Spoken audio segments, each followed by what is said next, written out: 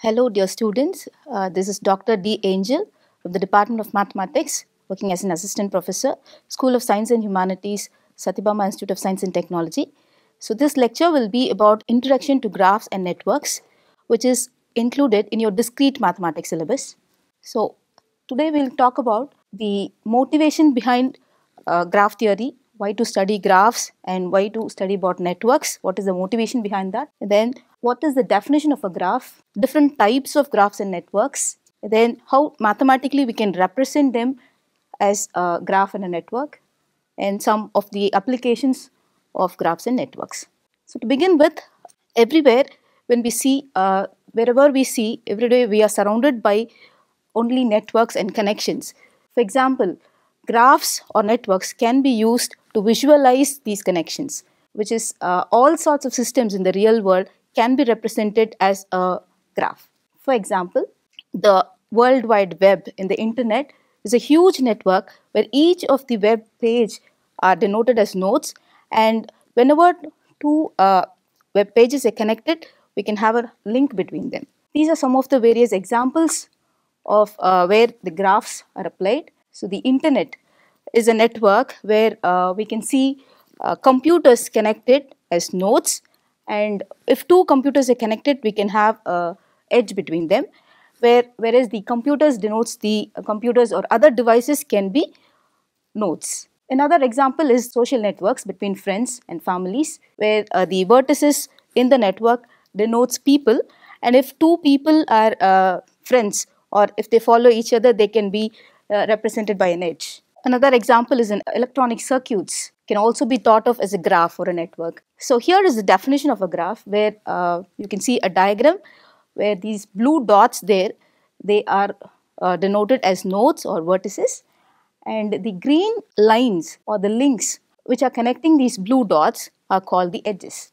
So basically, it's just a picture or a diagram which contains points and lines. And what is the connection between a graph and a network?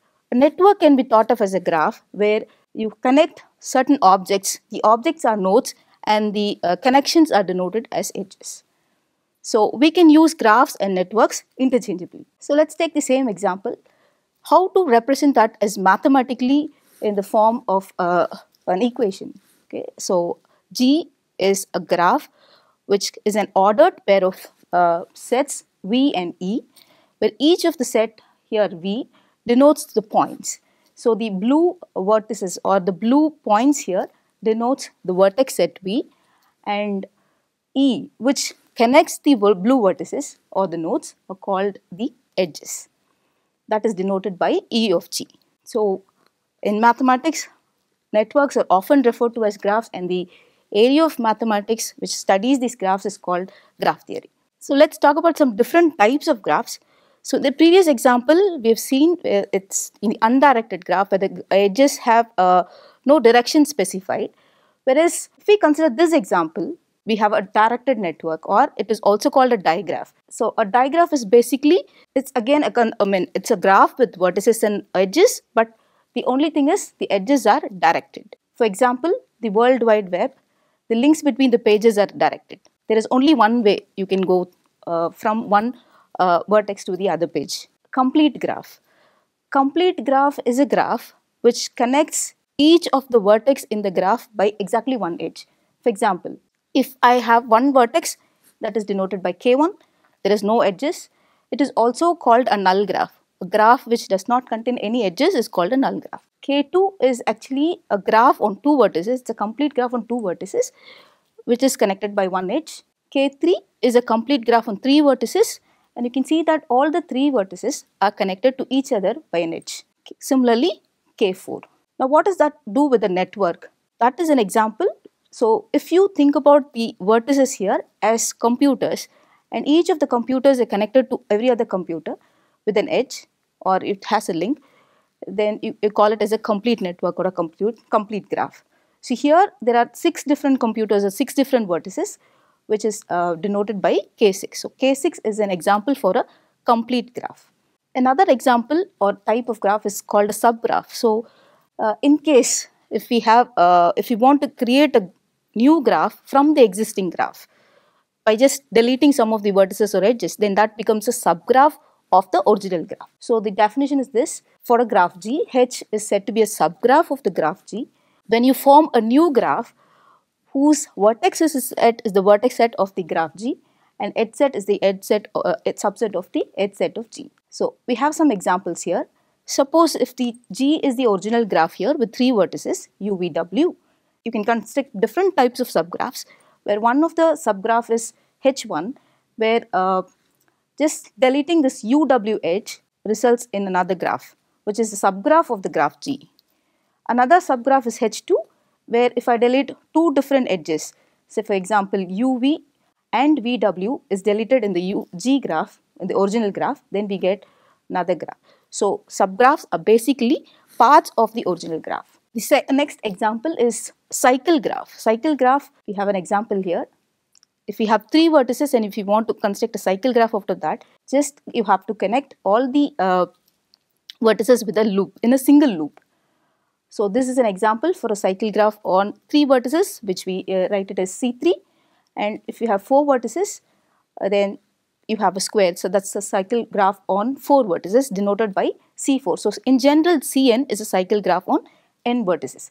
And we can note that every cycle graph will have the same number of edges and same number of vertices. So if C3, in C3 we have 3 vertices, 3 edges, C4, 4 vertices and 4 edges, similarly for any Cn. And in the cycle graph, if we add a certain vertex to the cycle graph Cn, connecting all other vertices to that additional vertex, then we get a wheel graph which is Wn. Right? So here we have the cycle C3, and an additional vertex is introduced in the middle, and all other 3 vertices are connected to the middle vertex. So this is a wheel graph on 3 vertices. Similarly, a wheel graph on 4 vertices is constructed by introducing a vertex in the middle and then joining all the 4 other vertices to the middle vertex, which results in W4. Bipartite graph. So bipartite graph, as the name denotes, we partition the vertex set of a graph V into 2 different sets. Say for example, V1 is one set, V2 is another set. Both V1 and V2 are subsets of V, such a way that every edge in the graph connects a vertex in the same set. For example, so the vertex set V of G is partitioned as V1 and V2, 2 different sets, and V1 contains 3 vertices here, V2 contains another 3 vertices, V4, V5, V6. So the totally 6 vertices are there in the graph G, but these 6 vertices are partitioned into 3 vertices for V1 and V2, and you can see that the vertices in V1 are no longer connected with themselves. There is no adjacency between the vertices in V1 itself or V2 itself. Complete bipartite graph, we denote that by KMN. It is again a bipartite graph where you partition the entire graph into 2 vertex sets and then take each vertex from one particular set. The other vertex is connected to another set. For example, if you take K23, 2 vertices are there in the V1 set, 3 vertices are there in the V3 set. And every vertex in V1 is connected to V2. Similarly, every vertex in V2 is also connected to V1. So K33 is an example for a complete bipartite graph of 3 vertices in V1 and 3 vertices in V3. Now, how do we represent graphs using matrices? That is the next thing which we are going to see. So if we have an undirected graph G, and if it has n number of vertices, say for example V1, V2, V3 etc. up to Vn, and if there are m different edges E1, E2 etc. up to Em, then the incident matrix is actually an n by m matrix, which is defined like this. We construct the matrix by putting 1s and 0s. 1 in the case whenever an edge is incident with the vertex, and if it is not incident, we put 0. For example, we'll take a simple example of the graph here, which has 3 vertices U, V, W, and there are 3 edges E1, E2, E3 as denoted here. And if we want to construct an incidence matrix or incidence list for this particular graph, we draw the matrix. So obviously there are 3 vertices and 3 edges, so it will be a 3 by 3 matrix where we denote all the vertices along the first column, and then E1, E2, E3, all the edges row wise. So whenever we look at the vertex V, okay, there are three vertices V, U, W. For example, if we consider V, V is incident, E1, has two vertices or two edges incident on it. E1 and E3 are two edges which are incident on V. So when we draw the adjacent matrix, we put 1 and 1 for E1 and E3, whereas there is no connection from, E2 is not incident on V, so we put 0.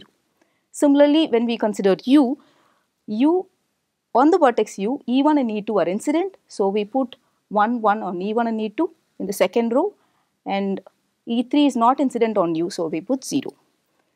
Similarly, for W, only E2 and E3 are incident on W. So when we write the matrix, we put 1 and 1 for the last two columns and 0 because E1 is not incident on W. So this is how we construct the incidence matrix. How to construct an adjacency matrix? So adjacency matrix is drawn with vertices with a vertex set. For example, if two vertices are adjacent or if two vertices are connected by an edge, we put 1, or if there is no edge between two vertices, we put 0. For example, take the same example as we did for the incidence matrix. We consider the same example UVW, 3 vertices. Now how do we draw or plot the adjacency matrix? So it is an M by M matrix which we put all the vertices and the vertices along the row and the column, and then V is not connected to V itself. Whenever there is a loop, we put 1. So in this case, it's a simple graph. There is no loops or multigraphs involved. So V to V is 0, U to U is 0, W to W is 0. All the diagonal elements are 0 in case of the adjacency matrix. Whereas when we plot the adjacency matrix for the first row, U is connected to V and again V is connected to W. So V is connected to two different vertices. Degree of the vertex is 2, U and W. So along the column U and W we put 1. Similarly, if we consider U is incident on V and W. So for V and W we put 1. Similarly, for W is incident on V and W. So again we put 1 along the column and 0 for W. So how do we apply graphs or networks in our daily life? So I have a few examples here. So in the internet, we see the web pages which are connected by hyperlinks. So each of the web page can be thought of as a vertex, whereas each hyperlink coming out from that web page can be considered as an edge. So what does that have to do with our daily life? So some websites like Wikipedia or Facebook have lots of incoming links. So depending on the incoming link, the page rank algorithm is designed which the Google search engines are using it. So idea which is from graph theory is applied in the page rank algorithm, and that makes this Google search engines better than other search engines. The second example is graphs play an important role in transportation and navigation also.